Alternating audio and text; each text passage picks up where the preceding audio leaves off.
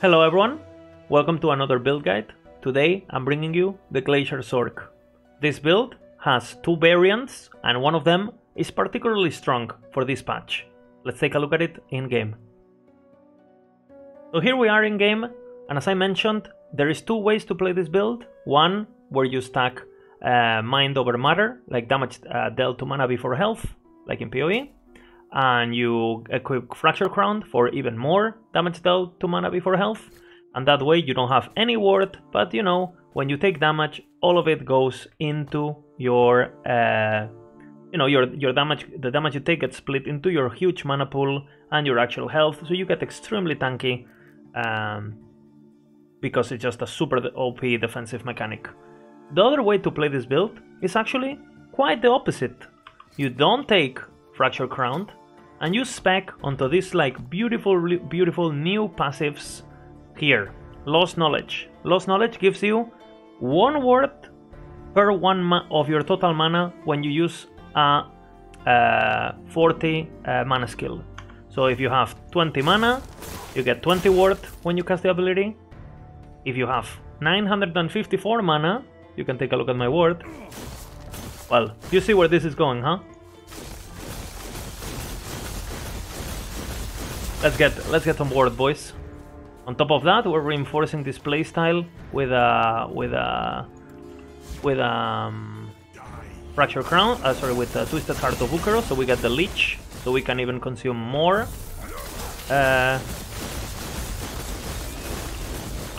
More HP for more ward, and I mean, you can see the ward that I'm getting at the moment is just well, it's kind of ridiculous, right? This build is extremely overpowered at the moment.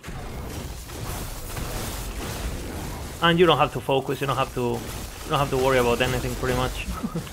The build is just a lot of fun. I mean, who doesn't like infinite ward? Again, at the moment I only have 160 ward retention because my character was not optimized for this mechanic, because I was using Fracture Crown. But I mean, you can imagine how this is gonna look if you actually optimize it. You know, I've been doing some tests with a friend and stuff, and you should be able to get, you know, anywhere from 15k to 30k ward easily. And again, you can see I'm already getting 10k ward easy. So imagine if you actually had good ward retention, you know, like 500 ward retention or whatever, like building full intelligence and so on. Yeah. Again, extremely fun build to play, extremely powerful, and again, follow the tips in the guide that mentions the ward variant, but we'll go over it now on the actual guide. Alright, so again, like I said, very strong build. You'll see here that there is the ward version. I suspect this is gonna get nerfed, but I'm gonna go over it anyway. The main difference is like we don't grab Fracture Crown, and on the skills are just the same. You go for damage on Glacier, you use Ice Barrage for the multiplier and the extra clear and the shield that protects you from projectiles. Teleport for your buffs. You could go Comet Rush instead of the stun immunity for mapping a bit faster for the cooldown reduction. Flame Ward for all the defenses, of course, and your classic focus just to get as much mana as possible when you go into the negatives. This is also, if you go for the damage taken goes to mana, this is also very strong, as you know, if you take a lot of damage and you go into the negatives, you can quickly focus and get like a burst of like 600 mana or whatever if you have 1k mana.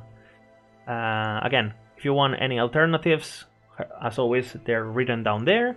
And you can see here, like if you want to play the ward variant, you want to go for the Fracture, you don't use the Fracture Crown, and use spec for Lost Knowledge instead of using these last points into, you know, extra intelligence or whatever. You go straight into Lost Knowledge. Obviously, you would grab this as early as possible, though. So that is the main difference. There is another difference. Again, the gameplay is just the same. You kind of like just saw it, but you dash around. You use their Flame Ward for defenses. You focus when you need mana, and you just spam Glacier to make sure you line up the third explosion for maximum damage. If you want more tips, here they are. I guarantee reading the guide because it's very deep, and it basically includes everything you might ever need. So yeah, but when it comes to gearing, As always, the gearing section includes the milestones that you should aim for.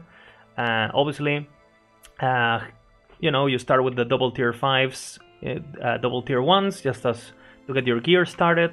Then you go into the double tier 5s, which is what you should aim for as a beginner. And then eventually, you know, you start getting into the realms of Exalteds and Sealing and all the good stuff. Here in the endgame gear, we basically have these two sections. We have the Fracture Crown version, where you go, you have to do the recipe with the Rune of Ascendance in order to get it. Or here you have the Word variant, that I just say it's OP for 0.9, where you ignore Fracture Crown completely, and you just go for Twisted Heart of Ukeros instead. So again, you know, you're getting word from the passive, you're getting word from the relic, you're leeching up the life so you consume even more, you're making mana with Glacier, and overall, you know, like the build just goes crazy, crazy, crazy, crazy. For those who don't know, the reason why this is so strong on this build is because Glacier has these notes here that give you percentage of your maximum mana gained on crit and on kill. So you get 100% crit, each Glacier has 3 explosions, you know, you have 1000 mana, you crit 3 times on a single enemy, and you see where this is going. You are getting a lot of mana back. You know, if you crit 10 enemies, you know, and you crit them 3 times enemy, 30 crits in one cast, you're getting, you can get like, you know, 300, 600 mana on a single cast back, depending on how many enemies you hit and how many crits you get and how many enemies you kill. So yeah, pretty fucking crazy, right? Let's be honest. Again, if you want to learn anything about the build, this is how the damage works. Pretty straightforward build. You know, you get crit, you get shred, you get armor shred, you get intelligence, you get spell damage, and you go ham with adaptive spell damage on with Glacier. Really powerful. And then the defense is a bit more complex, but you have the two versions here. Damage to deal to mana, which is the Fracture Crown, and then you have the Ward variant, which ignores Fracture Crown and goes for Twisted Heart of Ukeros instead, and Lost Knowledge. Again, extremely powerful build, extremely fun. It's a bit wonky until you get your mana pool set up. Again, if you want to get good mana, make sure that you just take a look at the planners and you see where we're getting mana from. You get mana from the implicit of the Crystal Wand, you can get mana on your Catalyst, you get mana of your Relic, especially early on. You craft mana on your Amulet, you get mana on the bases, you get mana on your gloves. And, very importantly, you try to get idols with mana. It doesn't matter if you don't have double prefix and suffix. A prefix, a suffix, both of them work. And you know, the increased armor, even better, right? Because you're gonna be, eventually you're gonna go for a Throne of Ambition, which gives you more cold damage and more armor. So the build gets extremely tanky. Again, as always, like in all the max roll guides, you're gonna find a loot filter that is very easy to access. You basically right click, save link as, you know, you save your XML file, you drag it into your games filter folder, and that's it. You're ready to play with us. And again, I really hope you enjoy this build. It's extremely fun, and it's really powerful also if you play in a group, just because, you know, you can just basically be the tank of the group, surprisingly, with a mage. You could spec some of your abilities to apply to your allies, like Focus, for example, or even Flame Ward. And again, it's a very strong class. Perfect for standalone, but also perfect to group play, as it, you know, cold damage at the moment is pretty strong, because Throne of Ambition, and there's a lot of actually cold meta builds, like Cold.Werebear, like Frostbite Swarmblade, etc. Bow Mage, you know.